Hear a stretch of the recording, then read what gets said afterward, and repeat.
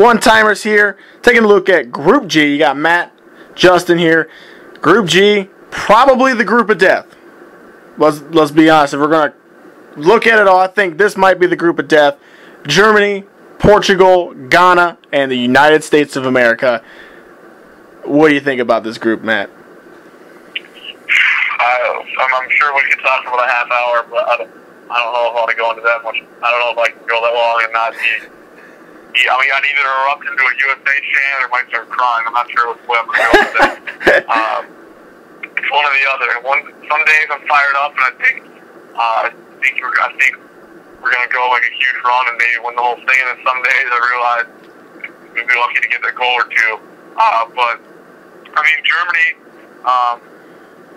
basically has half Dortmund, half Bayern Munich, just about. All these players, kind of similar to Spain, most of the players seem to either play against each other all the time or they play together. There's got to be like 6 or 7 Bayern Munich players on Germany alone. So they're experienced. They got a decent amount of. They got some young guys. I think Royce is a good player. Manuel Neuer seems to be one of the most informed goalies of recent. He's been playing a lot of big games. Schweinsteiger is kind of the cold-hearted.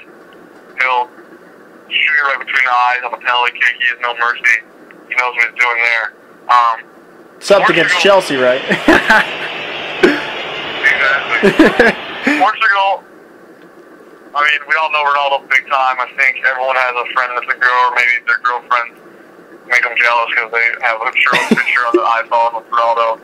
But whether you know him from Vanity Fair, whatever the magazine was, or his soccer stuff, I really worry about Portugal to some extent because I think Ronaldo seems like one of those guys who really feeds into the superstar complex. Yeah. And more than like basketball, or maybe in baseball too, you really need your team to be with you in soccer because the ball, there's 11 guys on the field, the ball has to come to you. You can't do it all on your own no matter how good you are, so they're not too deep. I mean, USA, we'll get back to that in a second. And Ghana, just the USA Heartbreakers. On a side note, I think that the coolest, in my opinion, is the coolest jerseys of the tournament. I don't know if you've seen the new ones. They have stars all over the chest. They're white, gray stars. I think they're silver. Okay. So, shout out to them. They got Michael Essien, who I'm pretty sure is still on the roster. He's one of my favorite players. I think he's pretty underrated under the radar. Yeah. He was big time for Chelsea for a while. So. I believe I don't know. Kevin Prince Boateng there with Ghana would be going up against his brother Jerome Boateng playing for Germany. I think that's a good matchup to watch. Yeah, it will be a good matchup there, especially because it's not like they're two strikers. I mean, Jerome Boateng is a defender, and Kevin Prince Boateng is a striker. To me, this is, some other people argued which was the group of death. Some people said they thought Group B was actually harder with Spain, Netherlands, and Chile. No offense to Australia, but they're a little bit below those other 3. I feel like this has 4 teams that really have a lot of talent, especially with the other. You never know how the Dutch are going to quite play. I think this is the group of death. I think the thing to me is, I guess the good news is the United States plays Ghana first, which means that technically Ghana can't knock out the United States in this World Cup. I mean, they can obviously play an influential role in what the other 2 games are going to be deciding factors, but theoretically it wouldn't be the last game where USA needs a point or something to go on and then Ghana wins.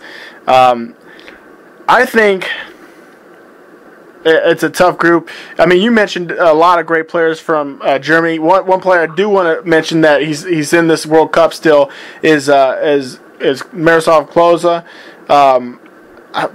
He's been around for a long time now. He's got, I believe he only needs 1 goal to tie and then 2 goals to have the all-time scoring record in World Cups. And I think he needs 7 more appearances for Germany to then become the all-time German cap leader. So a lot to play on the line for Klose there. Some people that really, they take a lot of look at Germany, and they're talking about there's not really a true striker other than Klose. They're like, he's old. I don't know if I want him to play. The thing to me is Klose finds a way to score no matter what situation he is. I mean, that's a guy you could you could send him in the 80th minute. He could probably very well sniff out 2 goals for you somehow, despite being older. I think he is a fantastic player, regardless of his age, and a very dangerous player at all times, especially when I saw him literally tear apart Argentina 4 years ago in that World Cup. Portugal, as you mentioned, Ronaldo really plays in that superstardom. I don't know if you saw this, but in that the Champions League final against Atletico, Sergio Ramos scored that header in stoppage time to tie it up, right? Ronaldo, there's actually a video, you can actually go watch it. Ronaldo goes and gets the ball and trots back to center field while everyone else is dogpiling Sergio Ramos. So that's kind of odd that you wouldn't go celebrate with Ramos, but then after he scores his penalty, when they're already up 3-1, he scores his penalty and goes absolutely nuts, takes off his shirt, everything like that. And to me, I really hate when players have some elaborate celebration when you score a penalty, because the purpose of a penalty is that you deserve to basically score. You know what I'm saying? It's a penalty. You're supposed to score if you're the striker.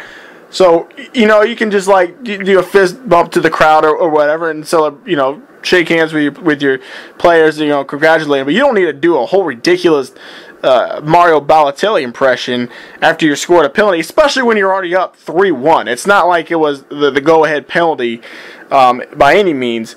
So that just seemed kind of weird, but that, like you said, kind of does play in the superstardom. With that being said, though, in my opinion, he really is the best player in the world right now. He single-handedly got Portugal to the World Cup. I believe this is I believe every tournament they always play in the playoff to get in. They never win the group, but that's also with Ronaldo not necessarily playing all the time. But in that playoff, he goes crazy, scores a bunch of goals. I mean, the Portugal versus Sweden playoff was really Ronaldo versus Ibra, and Ronaldo outdid him, scoring 4 goals to 2, including a hat trick in one game when Sweden had really kind of taken the upper hand. Yeah, there's not many Portugal players that have really been. I've done watch on the club or national stage. Nani had a lot of promise, I think. He really hasn't done too much for me. I mean, let's get to it, okay? On our predictions. To me, this is a thing. It seems like every major tournament, Portugal is in the group of death. They're in the group of death with Brazil and Ivory Coast and North Korea. Everyone kind of beat up on in that group, but they were in a group of death. That was the 2010 World Cup. They were in the group of death in the Euro in 2012 when they played Germany, Denmark, and the Netherlands.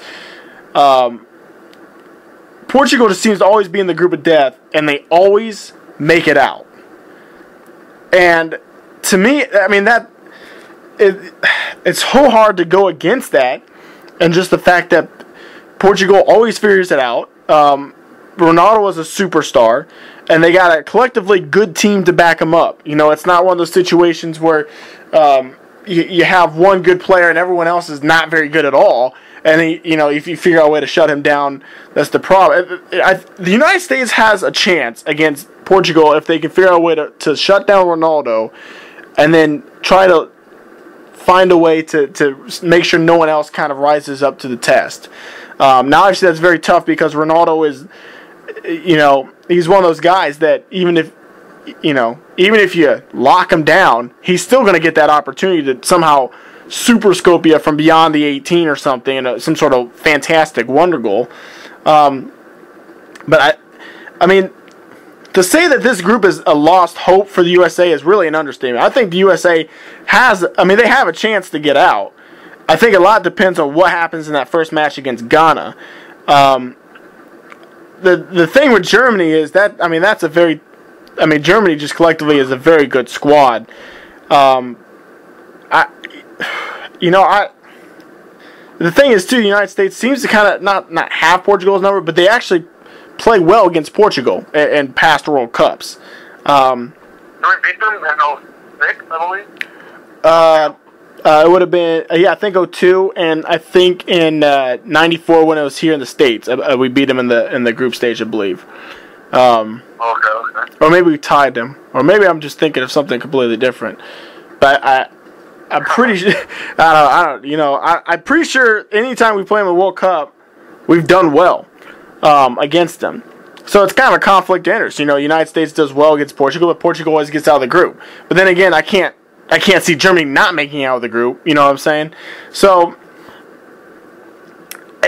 for my predictions on this, I think I have to take Germany as the team to win the group, and I think I'm going to take Portugal as the number 2. But with that being said, I think for the United States to get out and be the number 2, I think obviously the United States has to beat Ghana in the first game. And if the United States can find a way to draw Portugal in the second game, then it comes down to the USA-Germany game. But at the same time, if the USA beats Ghana, I still don't necessarily see Ghana not coming out with any sort of points. So Ghana could still really be the team that can really do something for Portugal, defeat Portugal or draw Portugal and give the United States that chance to be the number 2 team out. Personally, I would love the United States to, obviously win the group, win it all. That'd be fantastic. Something to note, obviously Ghana's knocked us out of the last 2 World Cups. Maybe the third time's the charm that we can beat them. If we can find a way to limit Ronaldo, we have a good chance against Portugal. And Klinsmann was the mastermind of Germany, and Joachim Löw is his not a sidekick, but like his protege that's now a top coach in Germany. So Jurgen might know some tactics that he could put in the right squad to frustrate Germany. I just don't know.